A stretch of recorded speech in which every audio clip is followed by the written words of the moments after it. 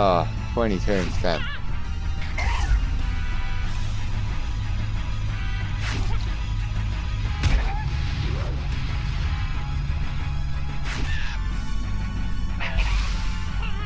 Gotta deal damage, boy.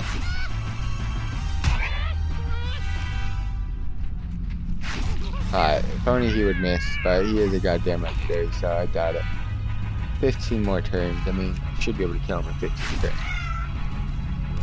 Does reduce 35% of the damage. I mean, I can't deal more than 35 and it reduces by 50, so I should be able to deal some pretty good amount of damage. He is a critter, so that sucks. Alright, so I got 11 more turns. Darkness into a stun. Should win.